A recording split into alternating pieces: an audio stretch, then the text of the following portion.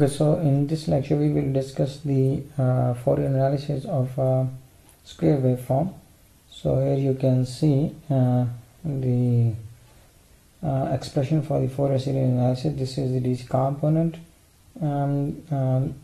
These are the cosine frequencies, and then there are the sine frequencies. En and Bn are the Fourier series coefficients and representing the magnitude of the cosine and the sine frequencies. So DC component, there is a naught that can be evaluated with the help of this expression, and the An, that's the magnitude of the cosine frequencies, that can be evaluated with the help of this expression, and the Bn can be calculated with the help of this one.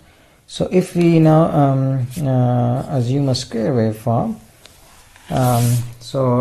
that is plus Vs and minus, that is varying between plus Vs and minus Vs.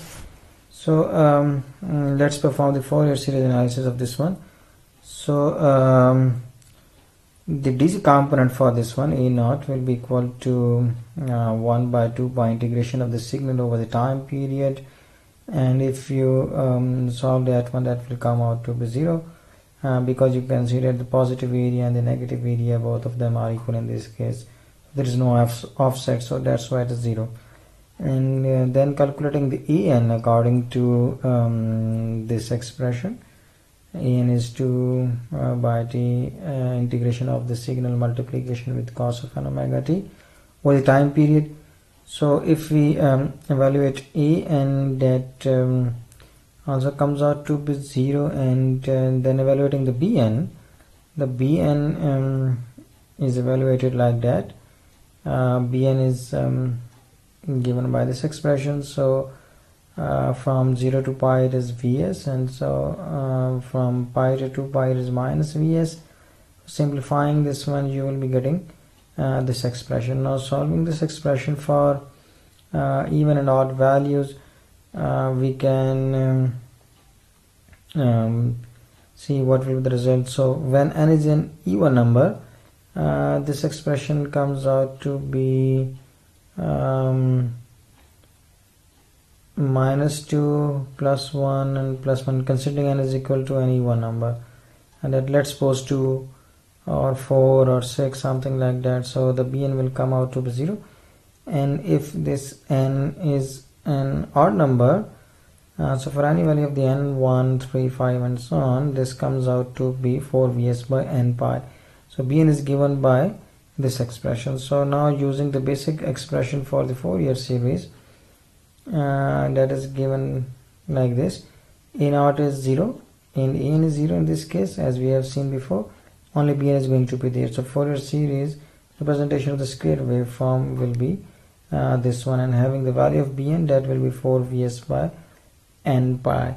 Now let us sketch the spectrum of this one. Spectrum is basically the plot of your harmonic magnitude with respect to the harmonic order. Harmonic is basically the multiple of your fundamental frequency, or the multiples of those ones.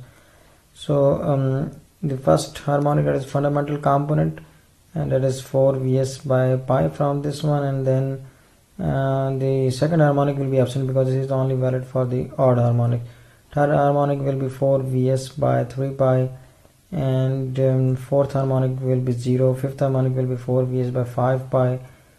Then the sixth harmonic will be 0. Seventh harmonic will be 4 Vs by 7 pi, and so on.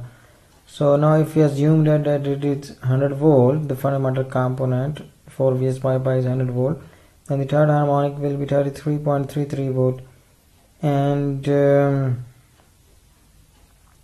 then fifth harmonic will be 20 volt, and the seventh harmonic will be 16.66 volt, and the 11th harmonic will be round about 11.11 volt.